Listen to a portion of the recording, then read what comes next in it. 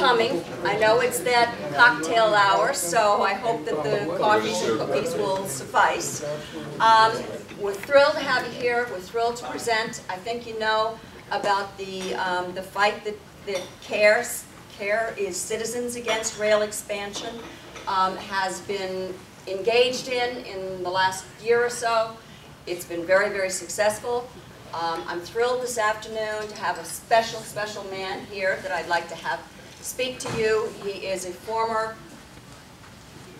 Federal prosecutor, thank you. Former Senate General Counsel.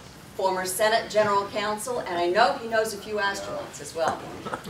Steve Ryan, our counsel, the man who is quarterbacking this fight, and really a great guy.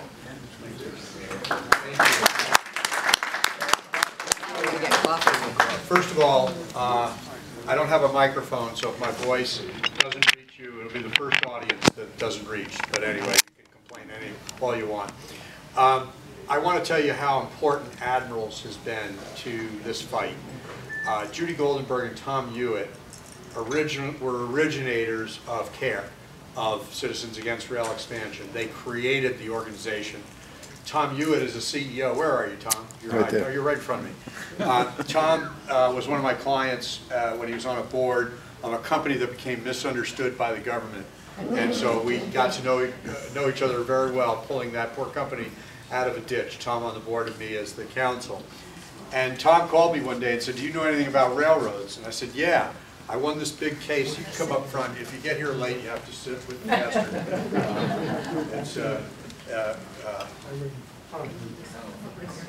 From the First Presbyterian Church of Elvis the Divine, I'm the pastor. And anyway, so I have done this case one time before. I beat a railroad that had been granted a $2.3 billion federal loan that was going to run 17 coal trains through the middle of the Mayo Hospital Clinic in Minnesota, and then 17 empty ones going back each day, which didn't seem like the smartest thing in the world. And the only thing that tops that is adding all of these trains to run through 10 million people on the Treasure Coast. I think, frankly, the first one was obviously stupid. This one may be even more stupid than that. And so I want to talk with you a little bit today. We're going to talk for 1 hour. I will remain afterwards to handle any questions that we don't get to. But I'm hoping that in about 30 minutes I'll open it up for your questions. What I've found, by the way, people at Admirals are very, very smart people. And the questions are very good questions. Sometimes, I had a question yesterday at Sailfish, by the way. The guy said, "Have we put together a group to buy Fortress and just take this thing over and get rid of it that way?" And only at Sailfish could you get that question right. But I'm always amused by those kind of questions here, you know, because the perspectives here are of really smart business people.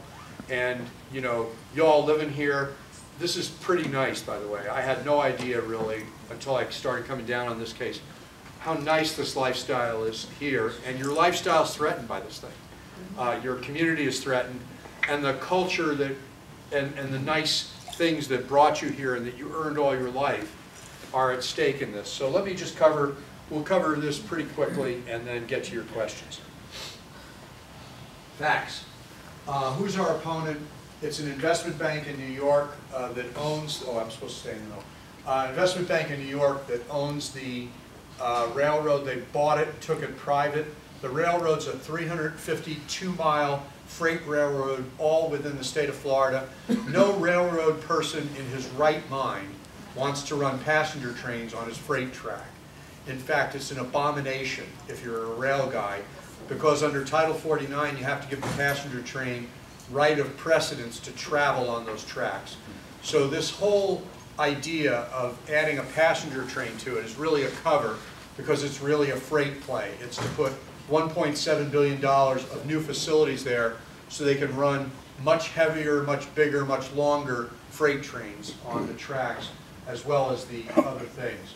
And as you'll see, and I think you know, it's going to have a profound effect on the community in different ways. How many of you have traveled on a true high-speed train in Europe?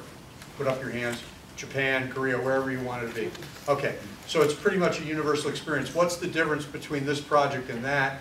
You drop the train into a trench, so that it's not running at grade, right? There are 350 road crossings between Miami and Orlando that this railroad connects to each day. How many are in the Northeast Corridor on the Amtrak train from Washington to New York? How many? 14. So what you have is a multiplication of the opportunity for people to kill themselves with the train by accident.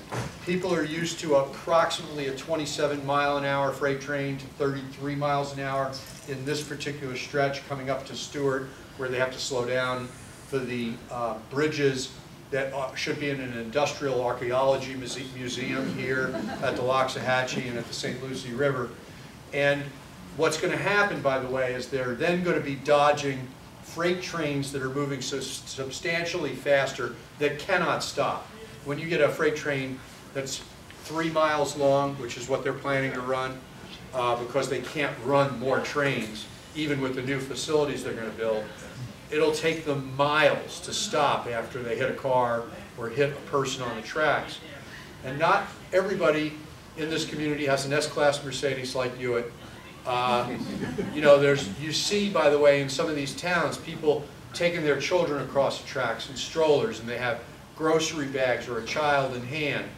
And so people are used to crossing those tracks because it's the only way they can get across. We're on this side of the track, and our hospital's on the other side of the track. So if you have a heart attack or a stroke and the ambulance can't get over here to get you or can't get back, then you're going to die. And so we kicked off our campaign by addressing this issue in October by addressing some of these public safety issues. This was intended for the audience up the road. This is the information about the growth of the trains. In 2016, they're expecting to run 28 freight trains a day. And those freight trains are not going to increase in number, they're going to increase in length. So by the way, when you stop a 3-mile-long train, what happens to the crossings that you're stopped by? You can't go across, right? So the bridges here are currently closed about 3.5 hours a day on average. They're going to be closed 9.5 hours a day, according to the these are not scary things, these are the actual calculations of what's going to occur. So cars are going to back up on the roads, which is okay because you can put your car in park and do your email, you know, call somebody, you can use the time, right? If you're in a boat, you're going to have to station keep. And when the bridge comes back up, whichever line gets going first, you may not have, you know, it may be only one side that'll get through, right? Can you imagine the guy gunning at the front of the thing to make sure that it's his line that gets through versus the other line? Okay, so it's going to be very interesting, very interesting. We talked a little bit about the congestions, we talked a little bit about the crossings. So what is the money that Admirals gave us been used for? How do we account to you for the money that you've given us? Well, first of all, the money's gone to pay me. And what I have done is use that money then to hire the correct experts. And again, Hewitt, I got to give credit to Hewitt. This is really remarkable. We were interviewing to find the right expert on Coast Guard and water and bridge issues. And Hewitt calls me up and says, I got the right guy for you. And it turned out to be, as opposed to most of the calls I get from down here that say, I got the right guy for you, and they're not, Hewitt had the right guy. And the same way I hope that you'll conclude when I'm finished with the case that you got the right guy as your lawyer. So we got this guy, Captain Goward, who had been a rescue helicopter for the Coast Guard, risen to 4-stripe rank, retired, and then became the executive at the Coast Guard in charge of the bridge program. That's not a bad pedigree, right? So we got him to write reports about the bridges. And what he said is the bridges are, quote, an impediment to navigation, which is the statute that the Coast Guard operates under, and you're not supposed to be an impediment to navigation. He said, without change, without the addition of the new trains, it's an impediment to navigation now, okay? It's inappropriate. And yet, when the Department of Transportation allowed AAF to pay a contractor to do the report that became the official Department of Transportation report, they said it was all fine. And you'd put the same bridges would just be going up and down a lot more and would be carrying all of the additional activity that's going on. So Captain Goward's a representative thing of what Admiral's money paid for in the process that we were doing.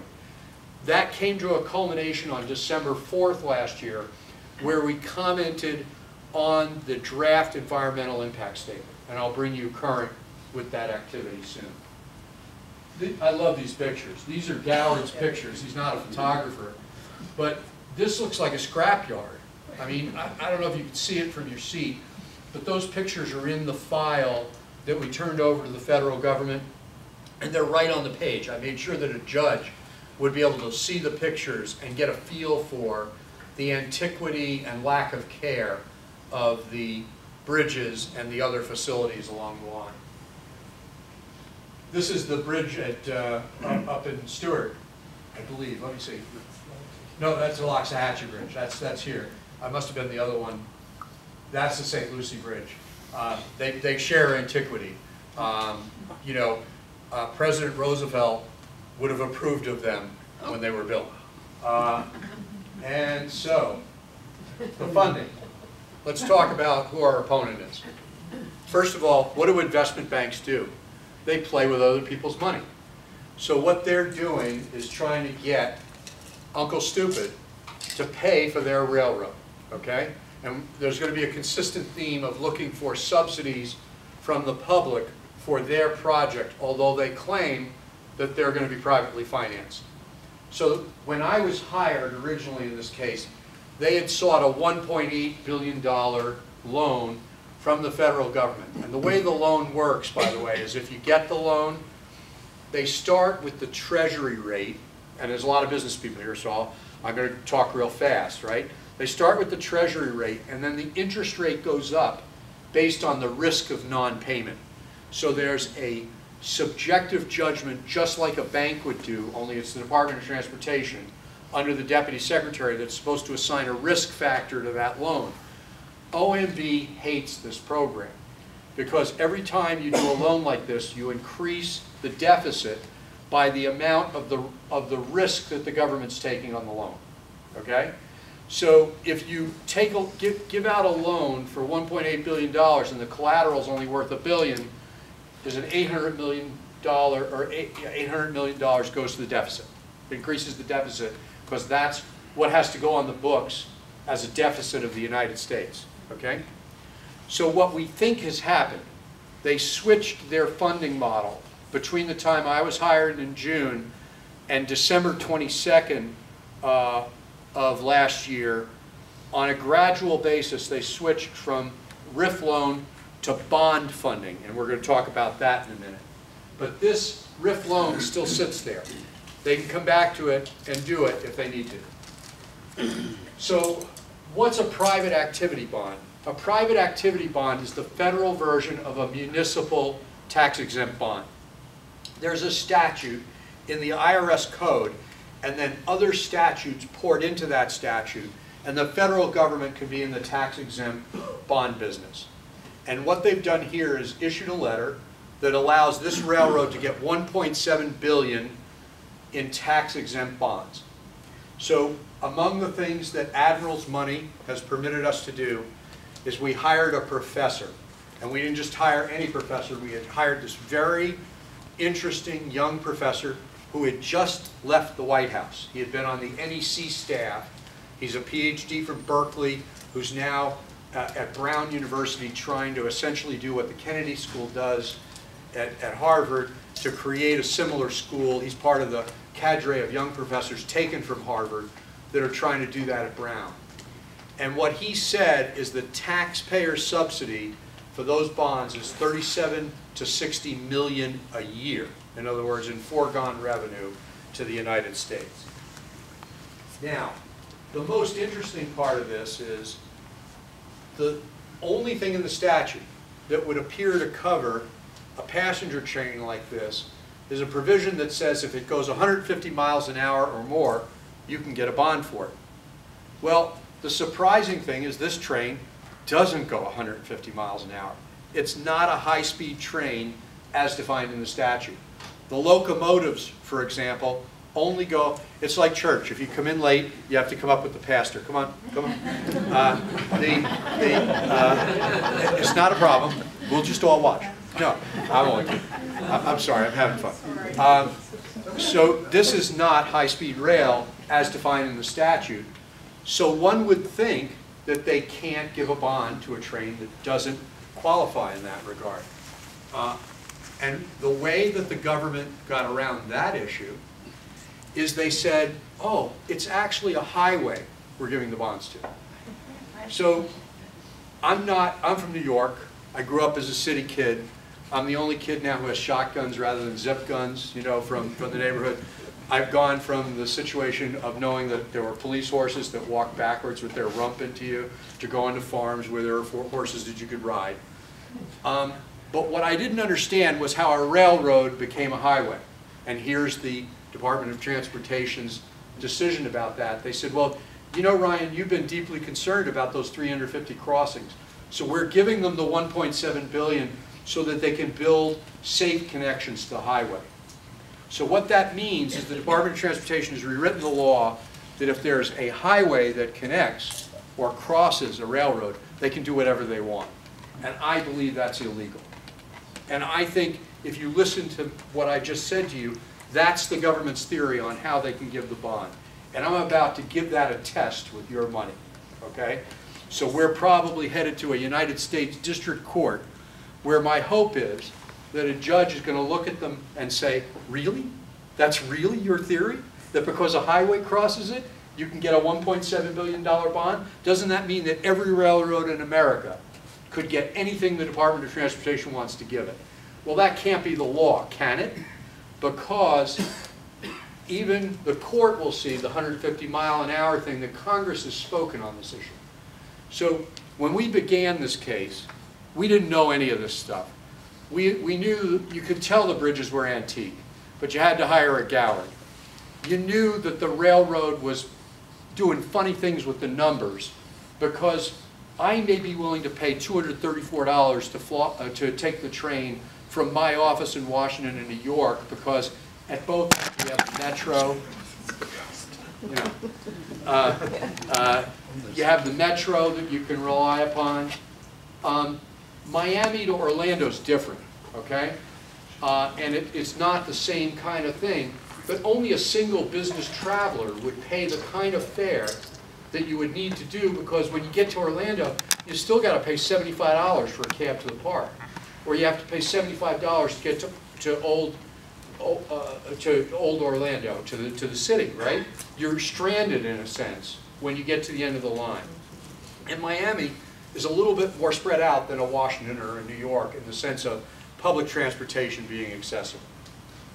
All right, so I'm going to shoot through this. This is Professor Friedman.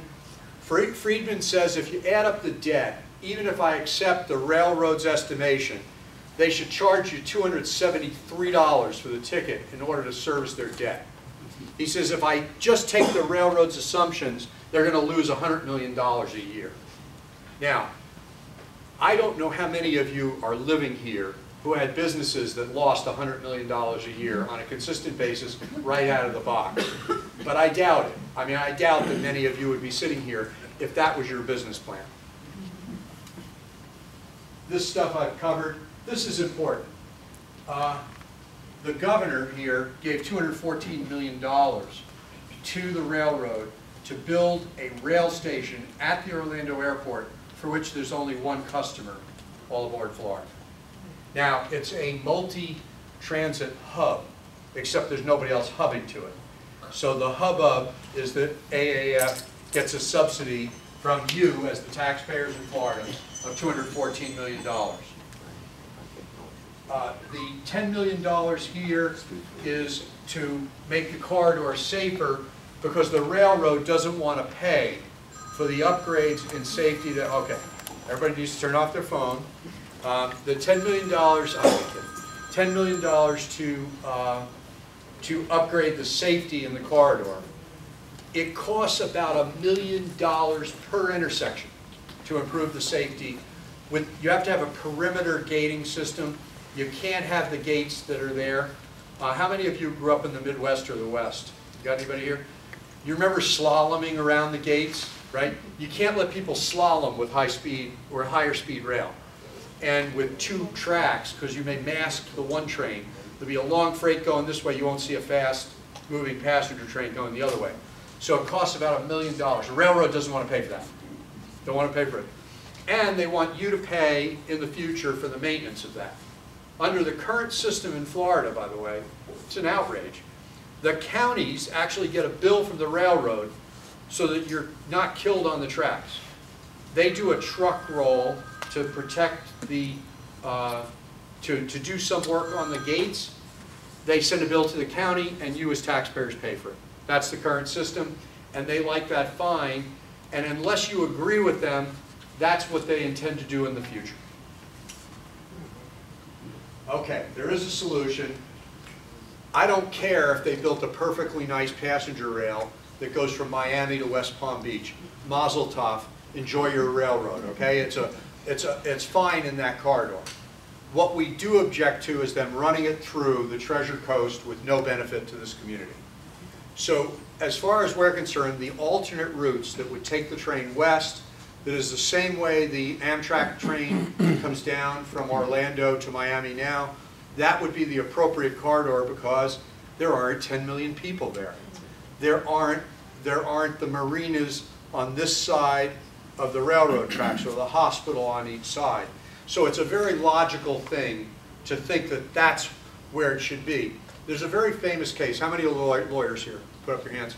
So the first day we're in law school, they teach you the case about the pig farm and how people moved towards the pig farm as the land became more valuable. And finally they said, well, you got to close down the pig farm because it makes a lot of smell for us, right? This is the opposite. It's the pig farm is expanding and it's going to take away your lifestyle, right? It's going to change everything here so that you can't get across the tracks when you need to. So what do we need? We have a 3-part strategy. Because I'm a lawyer, I don't believe that you solve all problems with a legal hammer.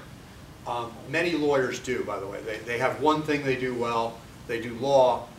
I'm not that lawyer. I actually do public relations well.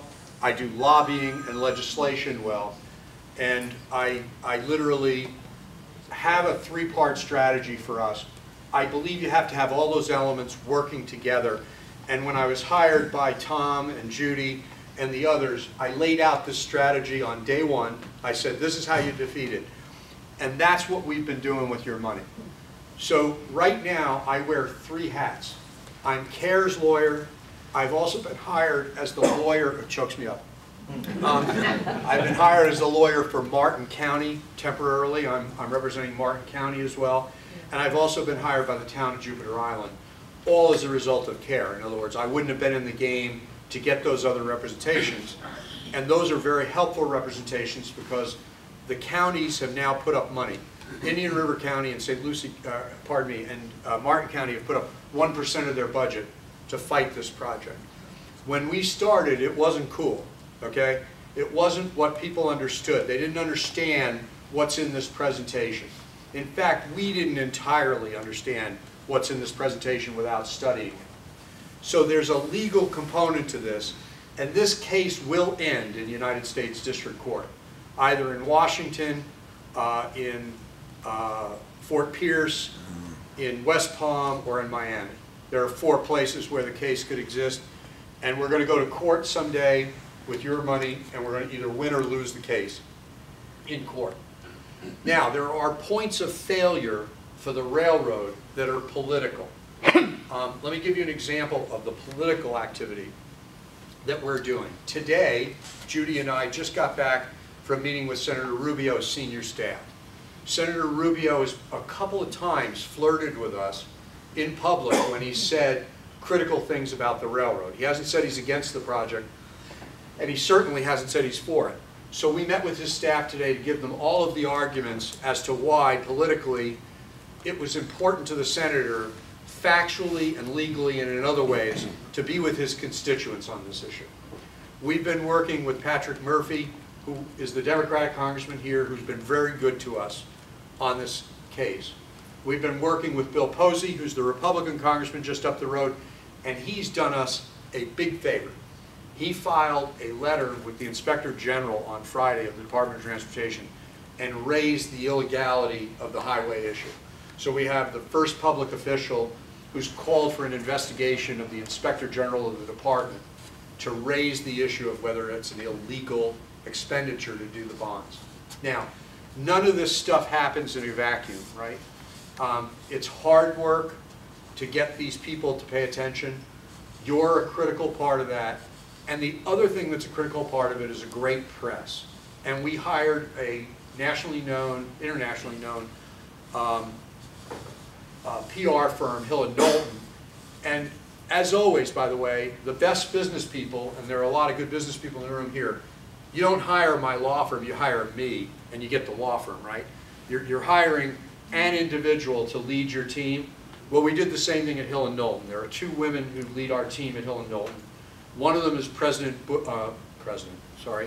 from maybe a premonition of the future, Governor Bush's press secretary, who's our person in Tallahassee on the press side, and a woman who is a Pulitzer Prize winning reporter that Tom and I knew, who's in Washington, and we're working with them in the case. So when you get hit on the assessment for the dues, that's where your money has gone to. It's gone to these sets of activities to make us everything that we are today, which is we've turned this case from a situation where we were the anvil and now we're the hammer, okay?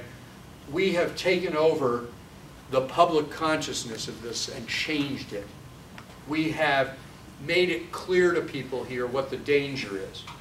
A lot of you knew a lot of what we were saying today because you've read it in the newspaper, because you've heard it from your friends, because we've been proselytizing and doing this. And I have to say it came from Admirals, from Loblolly, from Mariners, from a handful of clubs that carried us to this point. So that's what we've been doing with your money. That's the activity that we've been covering. Let me see if there's anything else we really need to do. Other than this, let's talk about this.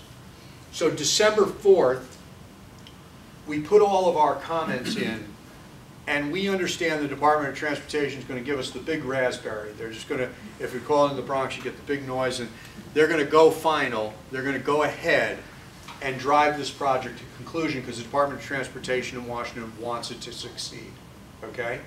So at that point, we'll have to go to court and argue that our comments were correct and that the department is not correct in going ahead. It's not a case where I can call you, can't call Don Young, I can't call Tom Hewitt to the stand or Judy Goldenberg.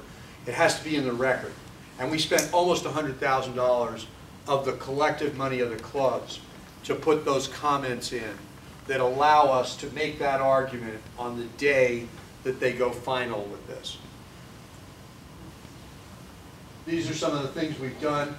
These are some of the people that have helped us. I had Congressman Murphy on there. I should have Congressman Posey right there with him. We're bipartisan, by the way. If you're with us, we don't care what you're Democrat or Republican. We don't care if you're conservative or liberal. We want you with us. This is a Republican state senator and an important one. And then 3 of the 4 of these, Larry Lee's a Democrat, the others are Republican. So these are people who have helped us, and if you know them, I want you to thank them. Now, you live in a county that hasn't done anything for us. In fact, they've not been very concerned about it. So you need to proselytize with your county leadership about what's going on here, because Martin County up the road and Indian River seem to know something that your leaders don't know. Now, in truth, we haven't had enough money to run a proper lobbying campaign here. We just haven't been able to do it. And tomorrow, we're going to hire our lobbyist in Tallahassee for the first time, which was in our original plan on day 1, but we could never fund it until today. And by the way, we just had a meeting at Sailfish yesterday, and a room like this, they gave us $60,000 in checks before I left the room. Right in the room, I got 60,000 bucks. So people are becoming concerned, and they understand there's a direct correlation that if we have enough money to do this fight, that we're going to win, okay, that we can win. How many of you before you came in here thought we were going to lose this fight? Go ahead. Well, you know, if you had asked 6 months ago, I used to tell Tom and Judy, the ingredients are here to win this case, but I'm not sure. Now I'm here to tell you, I think we're going to win. It's really dangerous when your lawyer starts to drink his own bathwater, and I try never to do that. I don't want to create client expectations that I can't fulfill. There's nothing worse, but I'm 34 years in this game, okay? I'm not at my first rodeo, and I think we're going to win. I think the tide has turned in this case. I think the things that are happening now and the work we've done together, the intellectual brain power and attacks we've brought to this, it's not about rhetoric, it's not being against the train, it's not that the train's a bad thing. It's these very intense intellectual pieces that we have to do. It's rifle shooting. We're in a knife fight for the future of your community, okay? And that's what we're doing with your money. So we've got this big fight coming up. This is all about it. You've already joined us, and you know, I just want to thank you, because at the beginning it wasn't clear we could get to where we are today, and it's not clear that we're going to win. But we certainly have turned this. We had the Battle of Midway about 6 or 8 weeks ago, if you know your historical metaphors. We're in a different position now, okay? We're not on our heels, we're going forward. So let me stop and take whatever questions you may have. It's cocktail hour in half an hour. You're going to have a lot of smart questions, but I'm going to cut it off at 5:30, and I'll stay for anybody whose question isn't done. I'm going to go here, then to that row. There's 3 questions, so you're first, sir. If all aboard Florida is a subterfuge for bringing more freight, why the subterfuge? Why not just build the extra track for freight and put the freight that they want coming out of Miami and Fort Lauderdale and run it up the tracks that they currently have the freight on? So they can do that, by the way, right? But it isn't cool. And if you go to the market, Fortress would need to go to the market and get $1.7 billion for a freight railroad. They've had to put $1 billion in. Unlike Warren Buffett, who bought the Burlington Northern as part of his long-term play, these guys came in and bought this railroad just before the recession. And originally there were 28 freight trains a day, and now there are 14. Okay, so what's happened is they bought an asset, they had to put a lot of additional money in. And what do investment banks do? Well, they flip things, right? They buy low, spruce it up, put some paint on it, you know, put a new dress on the pig, and put it back out there, right? They can't do that with this railroad right now until they succeed with this plan. Now, let's talk about the freight for a minute. They have a problem on this railroad, which is that the southern-bound freight is much heavier than the northern-bound freight. They currently have a big imbalance because the stuff that's coming south is goods that people in Florida actually want that are either transshipped from another railroad or from another part of the state, okay? Because the FEC connects to other railroads even though it's only 352 miles long. The problem is they don't have enough freight going north.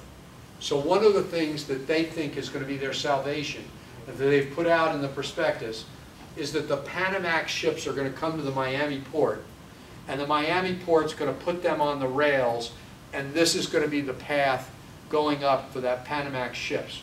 Panamax ships are something on the order of 4 and 5 times the size of a normal container ship, and they're calling it Panamax because the Panama Canal has been amended to allow these behemoths to go through. It used to be that you had 990 feet was the biggest ship that you could get through the canal, which is why most U.S. aircraft carriers before the nuclear navy were 989 feet long, because you could then transfer them from ocean to ocean. But now they're going to have the Panamax ships. So the freight play, it's not real cool to say, we want a public subsidy so that the sugar growers can move their cane better. And so I think that's part of it, but it's not mine to reason why. It's absolutely clear that they need the extra track to run both freight and passenger at the same time. Can't do it otherwise. But spend the money to put the track in. Why go through all this subterfuge? Just let them put the extra track in. They own the land. They do own the land, and that's why they want it in this corridor and not going out west where it should go. Okay? Anyway, I don't know. That's the best I can do to answer your question. I'm going to go here. 1, 2, 3.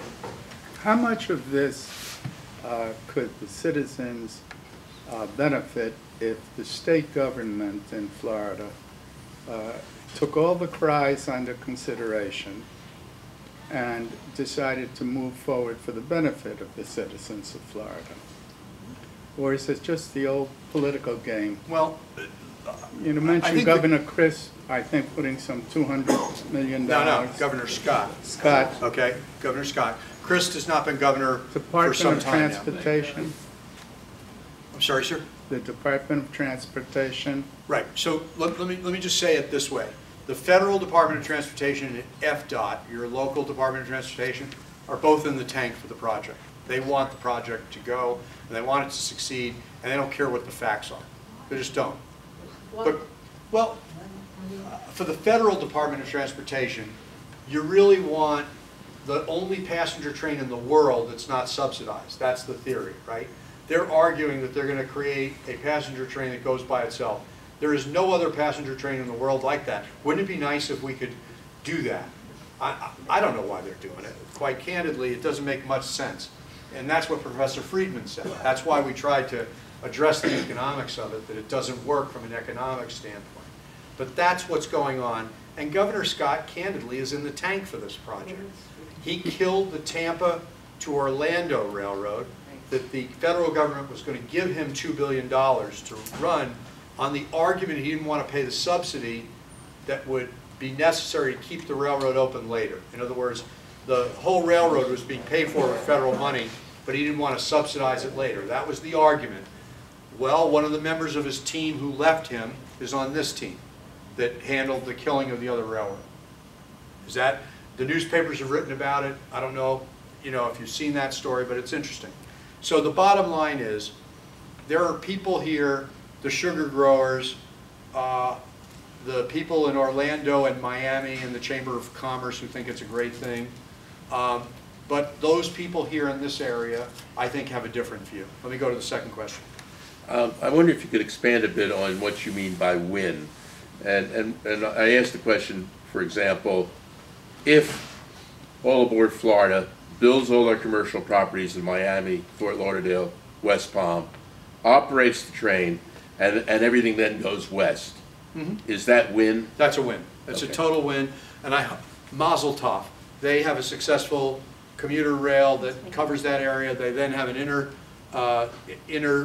or it's not interstate, but Okay. they have a very successful long-term run. So your activities really don't bear upon everything from West Palm south? Correct. I don't care. Well, I'm not paid to care. No, I understand. But actually, as a public policy matter, I think that would be the wrong argument. Okay?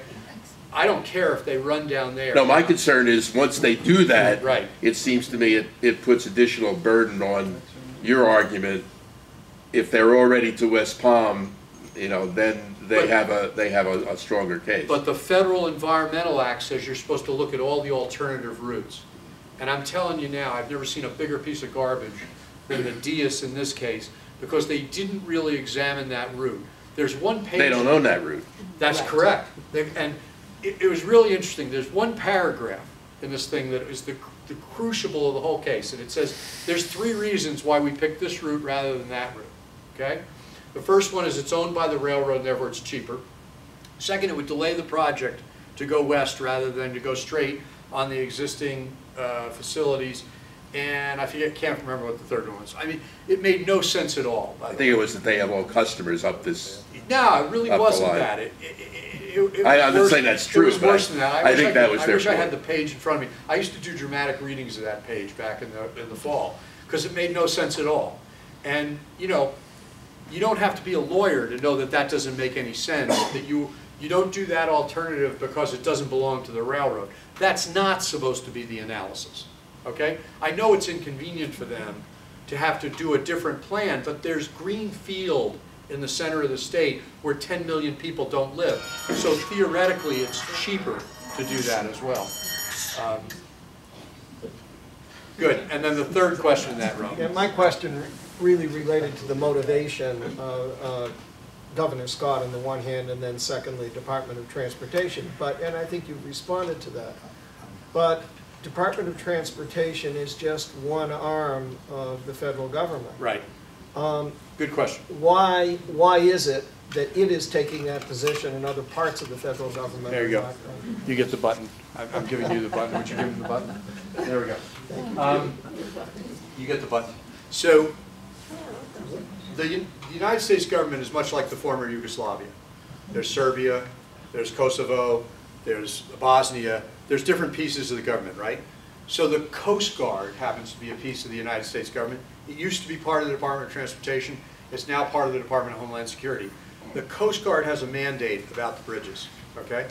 So one of the hopes we have is that while the Department of Transportation may be in the tank for this project, that the Coast Guard, which is a military service in time of war, and they wear a uniform, will not lie for their government the way the Department of Transportation is lying, because they're military officers, and will assess this more carefully. And Captain Goward, who used to be in charge of the bridge program, has said it's an impediment to navigation now, okay?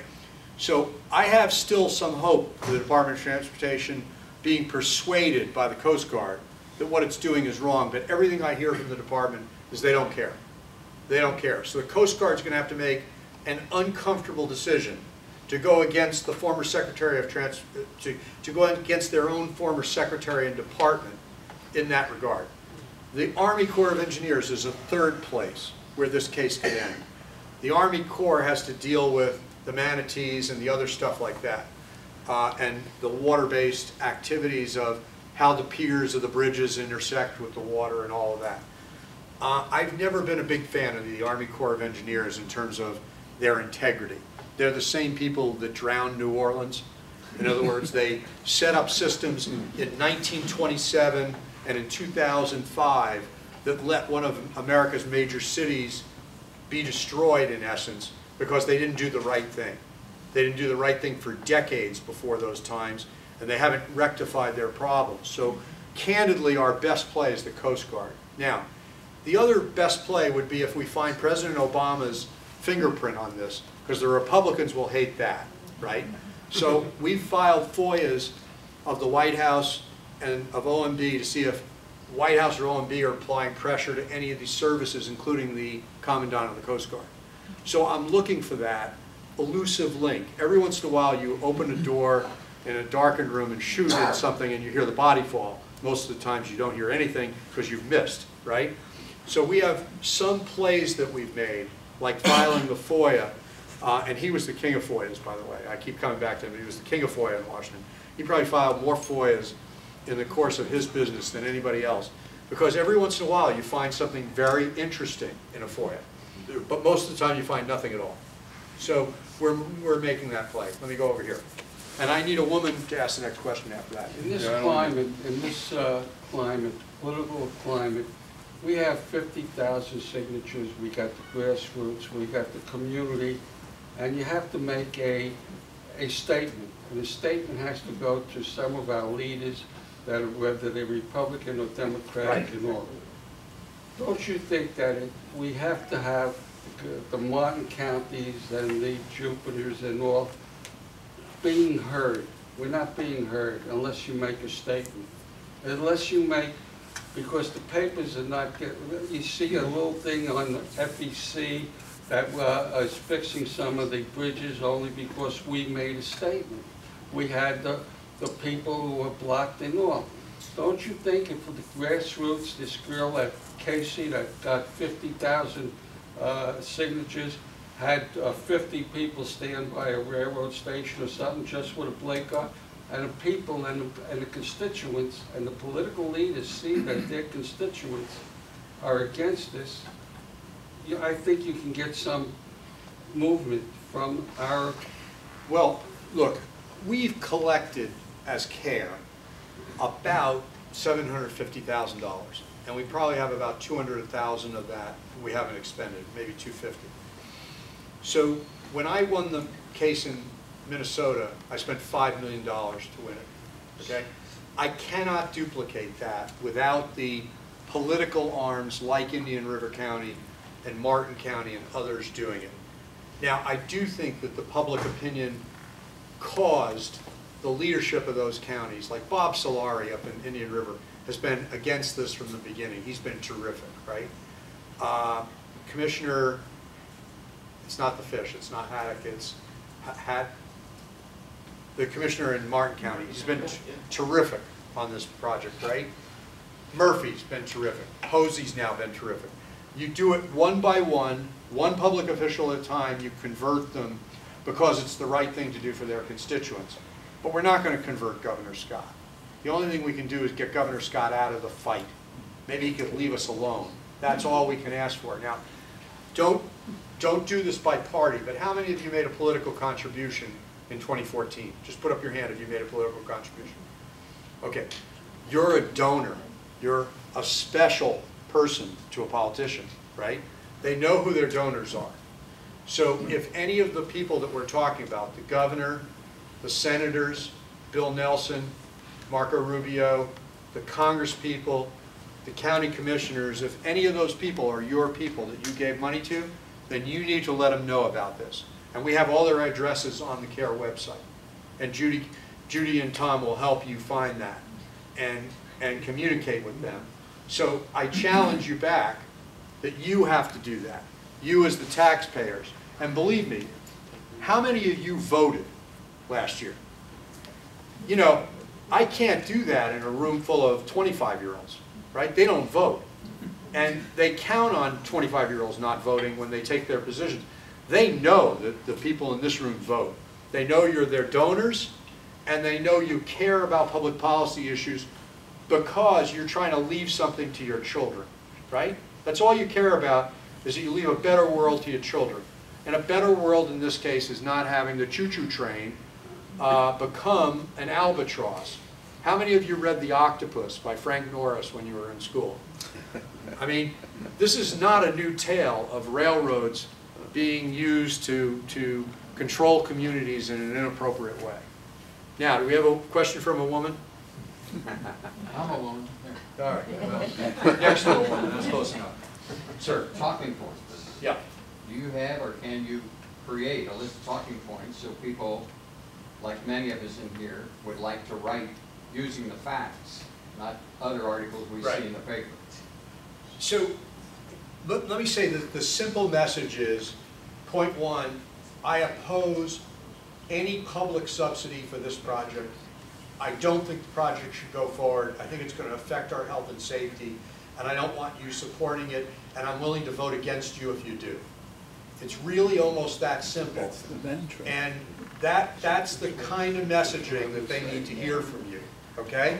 Or if you run into Patrick Murphy, who was with us before it was cool to be with us, you say, Patrick, I'm a Republican, but I'm with you because of what you did on that. And if you're a Democrat and you see Bill Posey, then you say, Bill, you know, I don't particularly like your politics, but I really like what you did here, and it's important to me. In other words, it's a message that says, I'm paying attention to that. I'm with you on that. I think we have some messaging on the website. The website's pretty good on this stuff, and the addresses of these people are on there, okay? No, but let me repeat my question. Please. We could really use a list of talking points, and I'm talking about 354 grade crossing. Oh, sure. I mean, the number of minutes it's going to be down. This is on the website, by the way. Well, the railroads are saying 33 seconds, and we're saying 2.5 minutes. Yeah. All these kind of talking points, Right. so we can be effective in writing the newspapers, Sure. writing all the people we need to write that you were suggesting and more. And I think that's up there. What we haven't done is scripted letters for people. No, not that, just talking But points. like this is up there. I have a version of this that's up there, has been since we did an event at the Lyric Theater on the not the 23rd was yesterday, the last event we did, the Crandall event. So we do have some stuff up, but let me think about whether we can do better on that, okay? Good. Thank you for the support, though, of wanting to do it. Sir? Outside of the ownership of the rail, the western tracks is it a viable proposition to go west? Absolutely. Or is there anything in the middle of the state that's going to be a hindrance as well? Well, no, there's a rail corridor there already, right? Okay. So the CSX corridor already exists, and you can parallel that, and in essence, there aren't 10 million people there. So is there an environmental issue there? I'm sure there is, but there's a lot of environmental issues here with Jonathan Dixon State Park, with the Vero Man, with real issues that exist along this corridor. And here's the problem with this corridor, by the way. This corridor has to be able to be evacuated. And those trains are actually going to impede the evacuation of the corridor. They're going to be a big problem. And those bridges, you know, might cause a lot of problems when you're trying to get the boats to safety in the marinas and that activity, right? So, you know, there's public safety issues here. We're about to come out with some really killer stuff on public safety. In every firehouse in America, there's software that geographically maps the impact of a potential accident. You may see in the very near future such maps that show what it looks like in Martin County, particularly, or Indian River County, when you have an ammonia car or a chlorine car that's penetrated. And ammonia and chlorine are on the train every day. Timothy McVeigh blew up the Oklahoma City building with anhydrous ammonia. Anhydrous ammonia is occasionally on the train. It's like a rolling bomb, okay? If compressed and pressured, it explodes like C4. Fertilizer bombs are what the people in Iraq are using, or in Afghanistan, to kill our people. Okay, they use fertilizer in a can to kill as an IED. With an Iranian detonator in it, okay? So we're going to show some maps, and it's going to show schools that are within the dead zone. There are 6-mile dead zones from some of those accidents. Now, are we going to have more accidents if they're running 30 large freight trains and 32 passenger trains than under the current thing where there's 14? 350 crossings. How many school buses cross the tracks in Martin County every month? 1,800. You know that. You've been around. You know, there are a lot of public safety issues that we're going to bring to the public, and it takes time and money to do that. That's what your money's been used for, by the way. By the way, we have spent that money ultra carefully. I mean, we have really done a very good job of doing that. We're doing this case on a shoestring by comparison to what we need to do to win it. That's okay. We can be mammals, and we're smarter, and we run in between the dinosaur legs of the railroad, okay? This today, by the way, was one of my favorite days because Fortress is listed as one of the top 10 buyers of lobbying service in America, okay? Now, I don't know what other project they're doing that they're spending all that money on. They must have another one. But I found most of the lobbyists in Tallahassee had been paid off. They were conflicted out. Major law firms were conflicted out, right?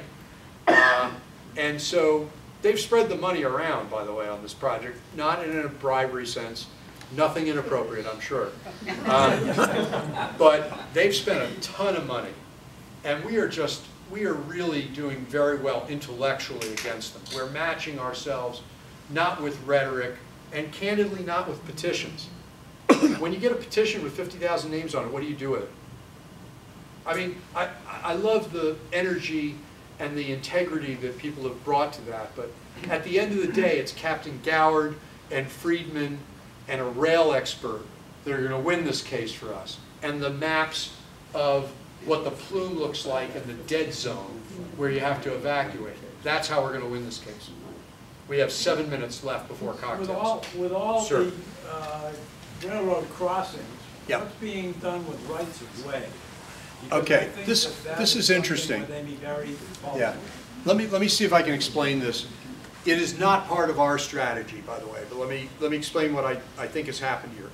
Because the railroad is so old, it's the Henry Flagler Railroad that settled Florida, they own the tracks in fee simple.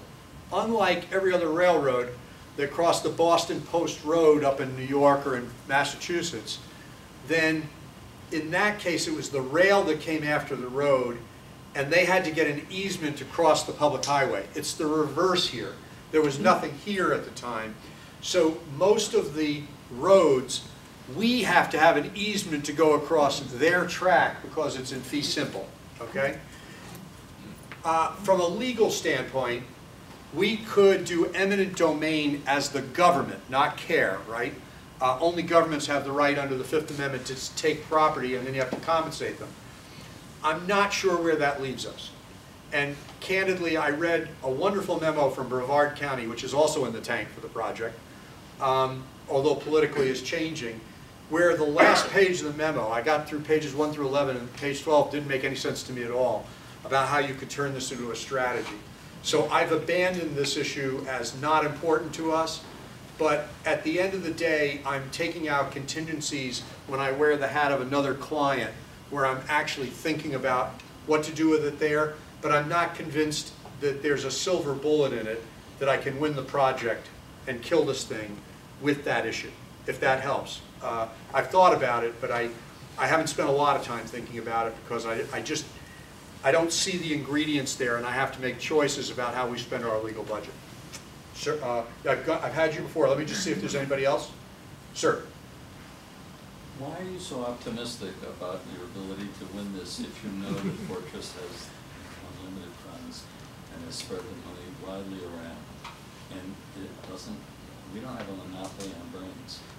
Clearly, they are able to hire. No, they're very bright people. So why is it that $750,000 or whatever the ultimate sum turns out to be is enough to take a company this size? Because here's the question. The question is, Ryan, you're kind of stupid. You're suggesting to us that you can win this fight, even though you're, no, it's fine. It's fine. You're outnumbered, you're outgunned, they're as smart as you, which is probably more than true. What we are doing is focusing on the fissure points in their plan, right? We're focusing on a kill strategy. And there's multiple points of failure in their plan. Let me give you one that we haven't talked about. I don't think we talked about it. Did we talk about the Florida Development Corporation? No. Oh, this is one of my favorites.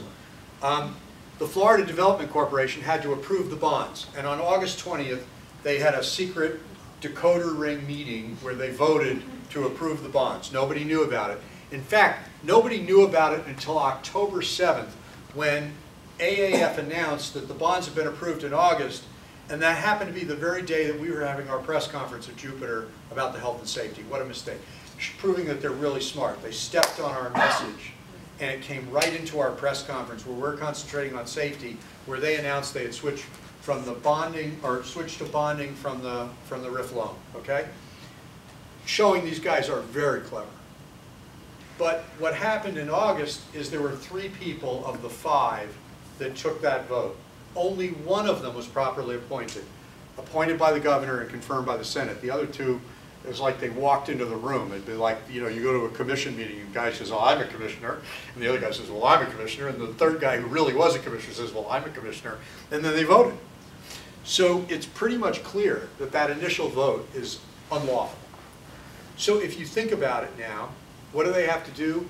The governor is appointing new people to the Florida Development Corporation so they can have a vote again, only this time it won't be a super secret vote because we now know that they're doing this. At the time, we didn't even know to look at it because we thought they were doing a RIF loan and not bonding, right?